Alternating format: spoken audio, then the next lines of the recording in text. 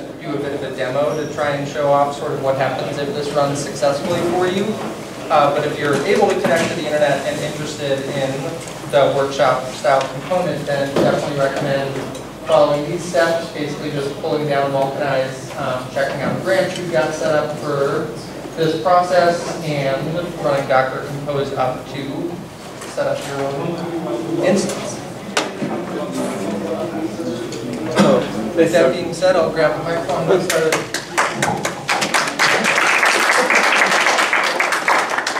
Thanks, everyone. So yeah, here to talk about VulcanizeDB. My name is Rob Mulholand. I'm a lead developer with Vulcanize. I'm also a principal software crafter at 8light in Chicago, and I'm a guest contributor. I've netted 3 lines of code using the Ethereum repo. Please keep the microphone closer. Yeah, bring the microphone up. Cool.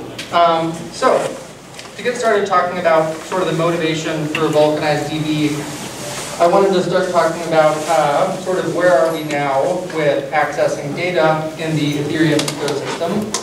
And from my perspective, there's a few things to notice. One is that we've got these decentralized applications, but largely, in order for these decentralized applications to work, we're relying on centralized data, right? So here, I visited MoLockDAO.com, and we've got a bunch of network requests going to Infura to access the latest state of the Moloch contracts, and that's pretty cool. Like, it works, and it's awesome that Infura provides this service. But ideally, we might have solutions that didn't depend on one third party to service that data.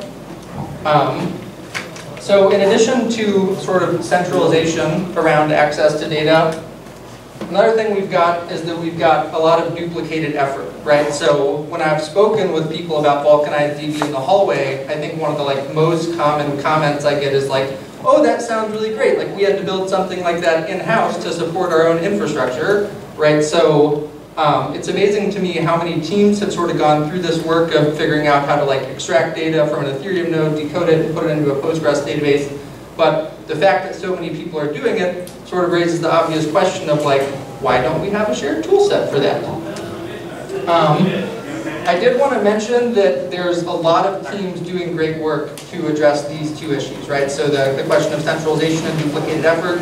We see a ton of teams out there making progress to try and improve the situation, and I think that's super awesome. I'm really happy to be able to, here at Devcon, see what other people are doing and learn from them, and hopefully we can all learn from each other. But I think the fact that you've got this many organizations all working on this shared problem sort of indicates the magnitude of the issue and the rationale for having improved tool set. So, with that sort of motivation in mind, the question I want to propose is, so where are we headed? And with VulcanizeDB, I would say that our mission is to replace these centralized and bespoke solutions with shared tooling that anyone can run. And so if we look at the toolbox of sort of what we've been developing to make this happen, I wanted to walk through a few different things in our tool chain that you can use right now to start spinning up your own instance of VulcanizeDB and owning your own data, being able to serve it for yourself. So I'll walk through each of these in more detail.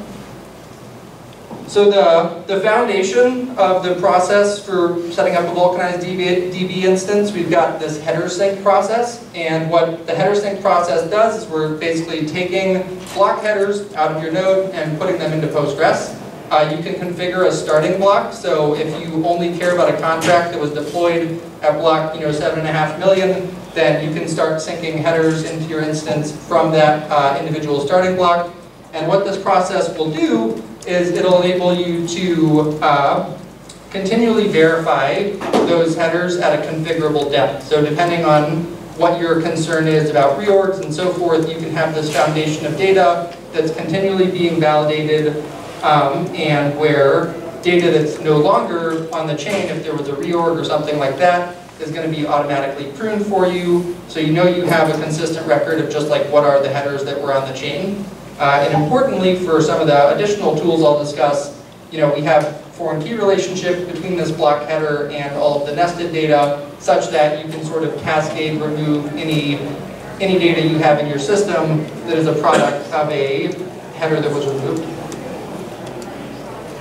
So the thing I wanted to talk about today, and the thing that the exercise will let you to run, is then the contract watcher process. And so we think the contract watcher is pretty neat. What it does is basically you give us an address for a contract, and you tell us the deployment block of that contract, and then we will automatically figure out what are the events on this contract, start getting them off the chain and decoding them for you. You can run the contract watcher with multiple contracts, where we'll create a schema for each one and a table for each event.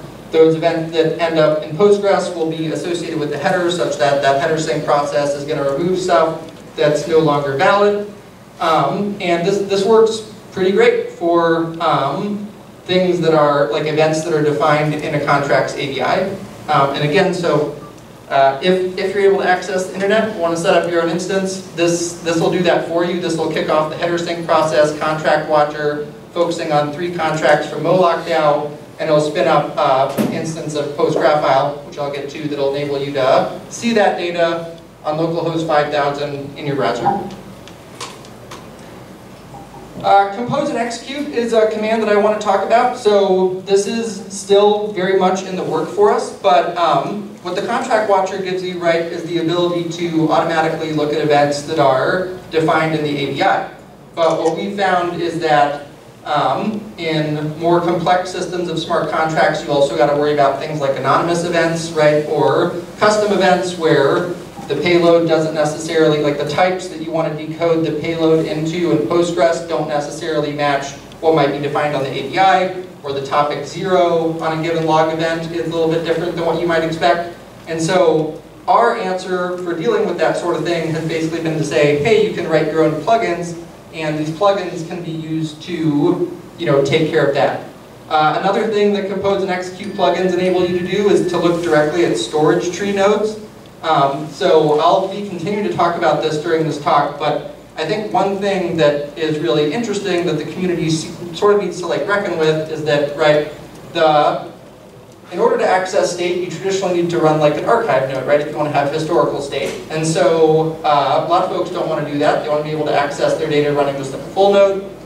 And the way you can do that is you can sort of stuff your state into events, which is cool, except it means that we've just sort of moved the problem over where instead of like state load, or you have the state load, but you also then have like event load, right? So there have been proposals already floated in the ecosystem to start pruning historical events out of full nodes as well. And the state that you get from an event isn't necessarily the state that's actually what's happening on a given contract. And so one thing that we've been working on a lot with plugins that we're developing is to look directly at storage on a contract. Now, traditionally you're going to have to do this with an archive node, but we've got some ideas there as well. Anyways, plugins let you look at storage tree nodes. You can automatically decode what is the true value of a variable on a contract. And plugins also enable you to make more complex queries, right? So in order to sort of crystallize what those complex queries look like, I'm going to bump ahead to PostGraphile. So PostGraphile is not something we built, but PostGraphile is a super awesome tool, and we support Benji on Patreon. I would recommend that everyone else does as well. What PostGraphile enables you to do is you just literally run PostGraphile from the command line, and it will inspect your Postgres database, identify the schema, and automatically make that available to you in the browser, which is just super sick hotness. So thank you so much to Benji. He's also super responsive on Discord. We found it to be a really easy solution to sort of expose an API in the browser with the data that we have in Postgres. Of course, if you're interested, you can always just make queries directly against that Postgres data. But for browser access, PostGraphile has been great. Some things to know about PostGraphile is that it'll automatically discover relations between your data, right? So, for example, I mentioned that events we decode are associated with a block header that exists in the database, so you can just automatically get header by ID with the event that you're looking up and see metadata about that block header if you want to see what block number was it or whatever. PostGraphile also exposes built-in filters and conditions and so forth, which means that you can basically apply those exact tools to your Postgres database via your GraphQL query. It supports subscriptions if you want notifications about new data hitting the database.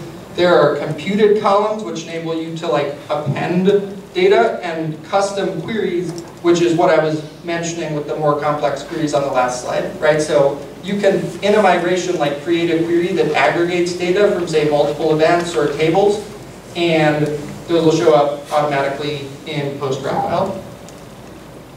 Cool. So that's the toolbox, sort of as it stands right now. Again, you can try it out. Repo's totally open source,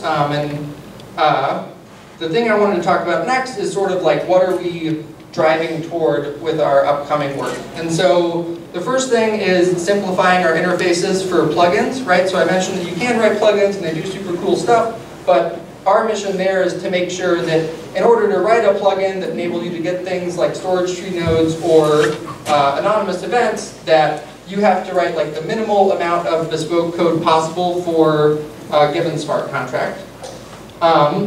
Another thing we're working on is client patches to emit these storage diffs during a sync.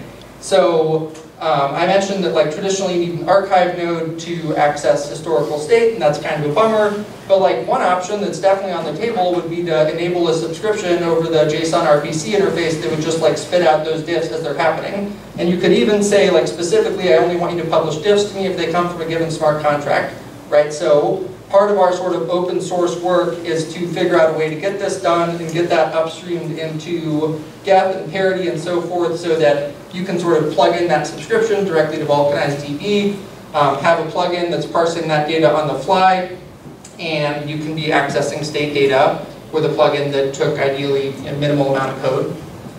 Another thing that we've got coming down the pipeline is what we call the supernode. So the idea for the supernode is that we will be automatically digesting all those state and storage diffs, but also blocks and also proofs for the diffs that are coming out of a node.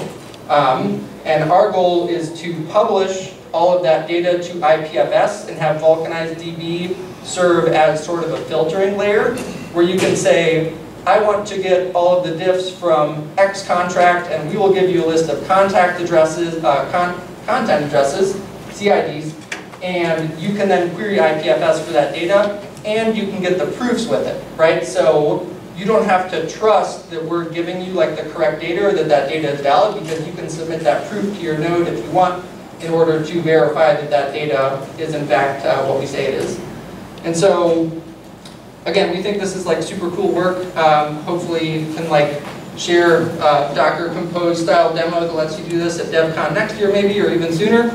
But that's some huge priorities for us. And we always welcome issues, pull requests, if people think that other priorities are worth tracking down as well. So, this is the part of the workshop where I would be saying, let's go ahead and try this out. Everyone run your own instance of VulcanizeDB on your machine. If you have internet, we even performance tested a node back home that you can connect to, but I don't think performance is going to be a problem with the internet issue here. So to walk into our stack, VulcanizeDB is written in Go. Go is pretty nice because it enables us to really easily integrate with Go Ethereum for unpacking logs and so forth. Postgres, obviously talked about that. GraphQL. This setup on this slide is exactly what it says on the board. But try it out when you're at the hotel or home or whatever. Definitely interested to get feedback on this. So what I wanted to point out about this setup that we're showing is our config file. This config file is 20 lines. This config file also yields parsed events from all three Moloch contracts, the Moloch contract, the build bank contract, and the Moloch pool contract. And to be honest, some of that data at the top I could have put in environment variables to slim this down even more, but I just wanted to show you everything you need to do this work. So what's happening under the hood? You've got this configuration file, and then you're running 3 of the processes that I mentioned, right? So you're saying, I want to run a header sync process pointed at that config file, starting at the deployment block for Moloch. I want to run a contract watcher process with that config file. And the most cumbersome command is PostGraphile, but that's our fault because the way that we set up these schemas for the contracts is header basically says this is a header sync process in the contract watcher that's creating this data, and then it's the contract address, right? So fairly straightforward to populate this data with any arbitrary address that you want to. You know, you can point at this schema, it'll be there. There's a little W flag there, which is important, right? Like you can kick off this PostGraphile process as soon as you kick off the contract watcher, and with the W flag, it'll be watching your schema. So you'll see a warning perhaps that'll say like, hey, we don't have anything in the schema right now. And then as the contract watcher starts to populate that data, it'll be like, oh, okay, the schema's here. You can load it in, and when you refresh your browser, you're going to have that data exposed in PostGraphile. So in lieu of a workshop, well, an ability to run this stuff, I've got sort of a demo here. So this is a setup instance. So I did this whole thing, these steps that I'm asking everyone else to do, and this is the PostGraphile interface that we have. So enhance GraphIQL, which was a command we passed to PostGraphile. That means that we get a list of like all the available queries on the left-hand side, and then what we've got in the center is GraphQL interface with these queries. So I've selected these two ownership transferred events and withdrawal events because we can see that if I ask for that, I get 23 events. And if we pop over to the main source of truth, Etherscan, we see that there's in fact 23 events on the Moloch pool contract. So that's cool. That lines up, checks out.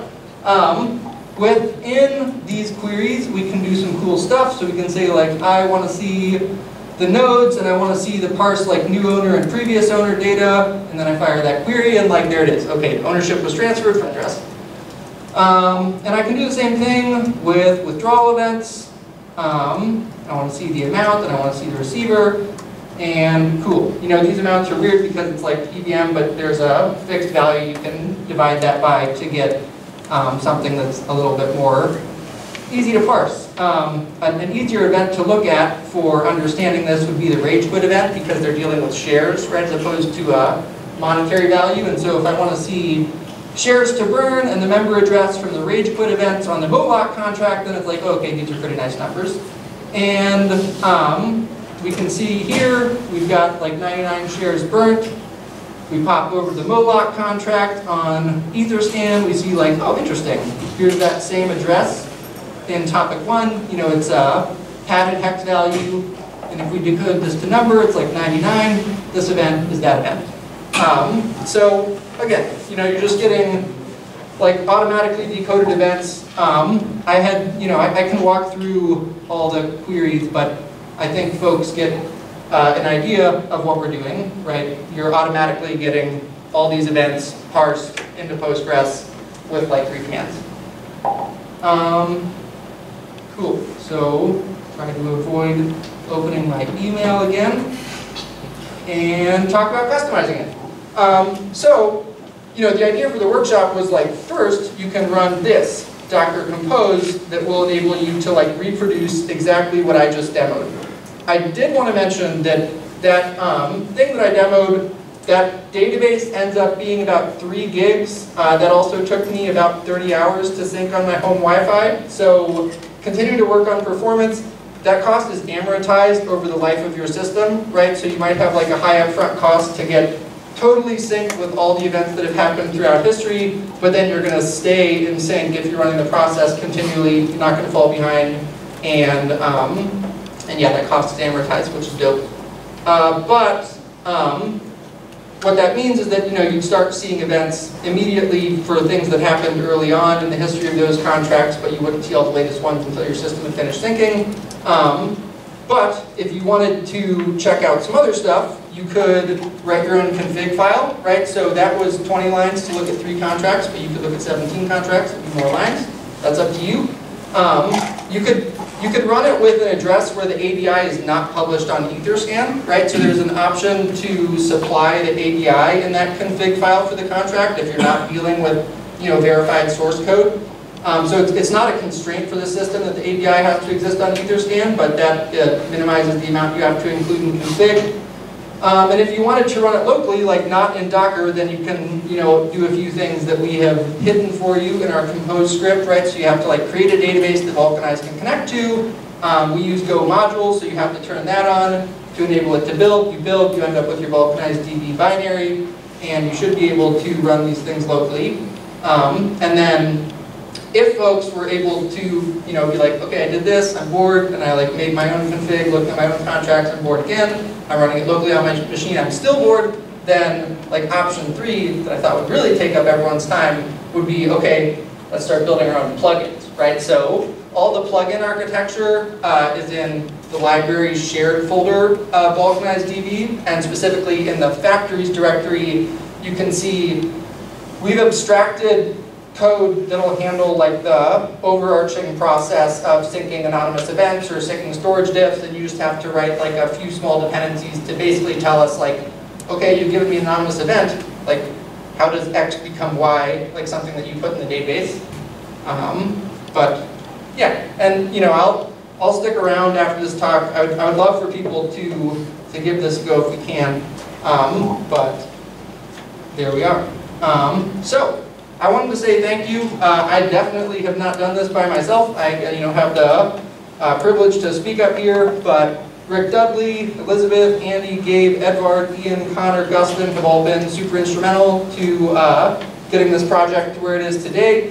We've received support from the Ethereum Foundation, for which we're tremendously grateful, and also from MakerDAO. So thank you so much to those folks for supporting our effort. We're really excited about, hopefully, a lot of value can be delivered to the community with a shared tool set for caching historical data. And that is pretty much what I got.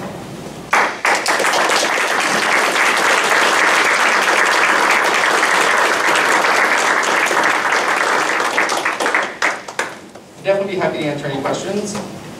Yeah? Do you support subscriptions on GraphQL? Yeah. So I mean, it's PostGraph is, again, just like the most awesome of awesome open source projects. It supports subscriptions out of the box, so yeah. Okay, thanks. Yeah, I was just curious, in the config file that you showed us, you had to specify an address, right? Yep. So how do you deal with some dApps that essentially spawn a different contract for each individual user with the same bytecode, and then suddenly now you're ending up with like thousands of addresses? Yeah, so you definitely want to like write a plugin to deal with that, right? Because what the contract watcher is giving you is it's giving you a upfront facility to say like, given a contract address, I want to see all of its events like decoded, which I think has some value on its own, but we're not trying to be like super aggressive beyond that with the contract watcher itself. But with plugins, what you could do is you could say, okay, like given that I see this event, that I want to spin up maybe a new instance of the contract watcher pointed at a field on that event that is an address that I care about, or any number of ways you can implement that to run the process. And we have code that does that. Some of Ian's code. There's a couple different teams that work in VulcanizeDB, so there's another code base that actually does that. It will read a contract to get a contract address and then write the decoder for that address. Yeah. A similar question is like, sometimes you want just to listen for ABI, whatever address, so a typical case 721 for example, so to keep track of all the 721 token. Yeah, so that's actually what I was just talking about. It was an ERC20 watcher, and we just did an ERC20 watcher, but obviously you could change it to make it an ERC721 watcher as well. Yeah, I mean, one thing just to expand on that point too, we've sort of tinkered with a variety of different amounts of like base data that you can scan for when you're running VulcanizeDB. And so we started off being like, let's just like digest everything, and then anyone can run this and digest everything. But like, I think reality is that a lot of people who might get value from VulcanizeDB are not necessarily super stoked to like pay the performance cost that it takes to digest all of that extra information if they don't need it, right? So a lot of what I've been demoing here is like a pretty lightweight process of syncing headers and syncing events from specific targeted contracts. There are more tools in the box that enable you to do more heavyweight stuff if you've got the infra and the motivation to do that.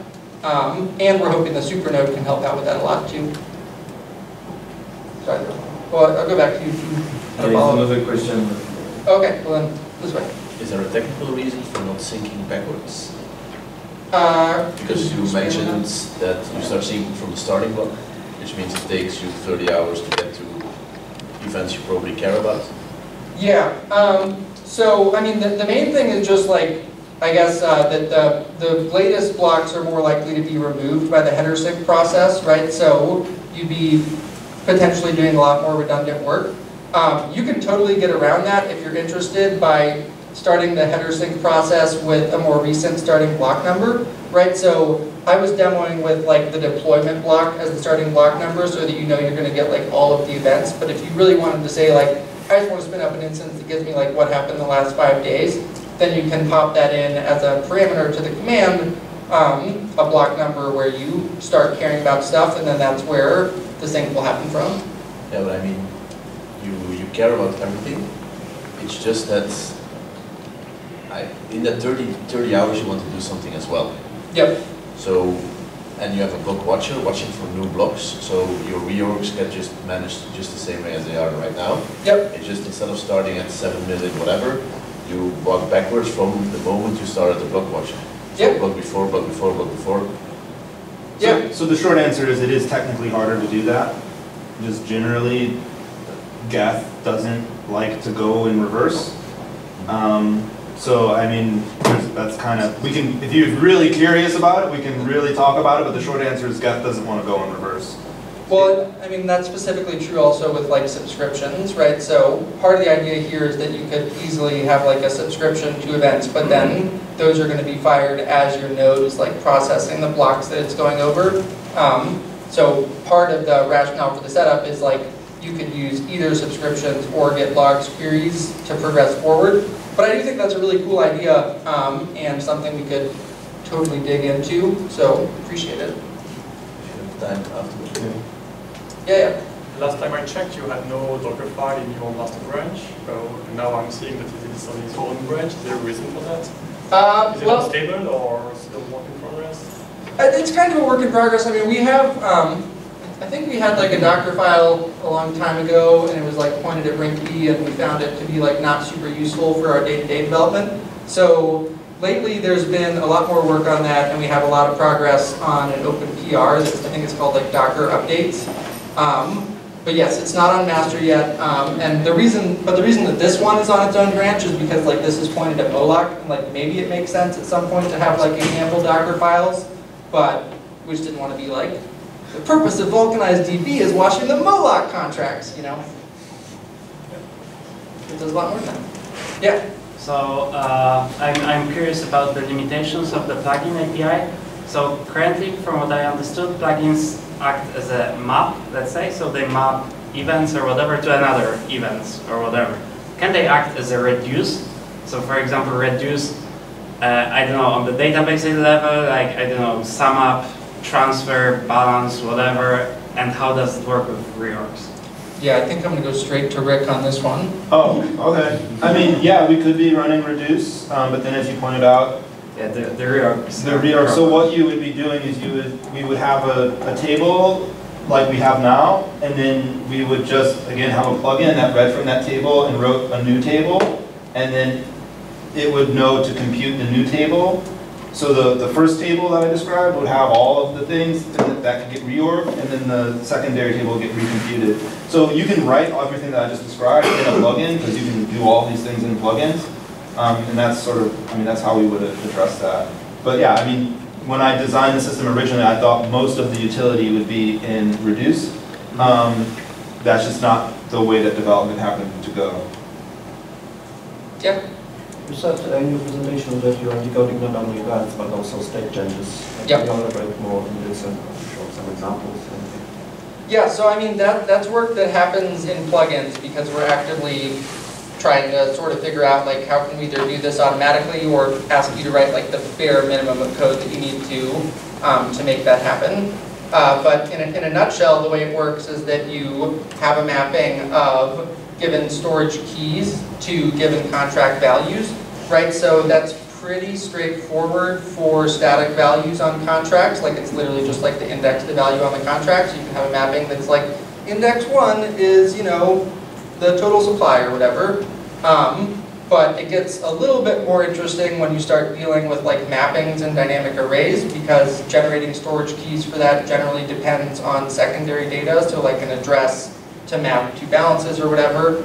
And so the way that we're looking at doing that is basically you flag some events as like these have addresses that I know for sure are going to be in this mapping, and then we'll like automatically, based on the index of the mapping, generate the keys based on hashing that address with the index, such that you can recognize like all of the storage diffs that are coming off of a contract after a given event has been synced. And then, you know, after you know like what it maps to, it's a pretty trivial process of just like decoding the value associated with that storage key into the appropriate type. Cool.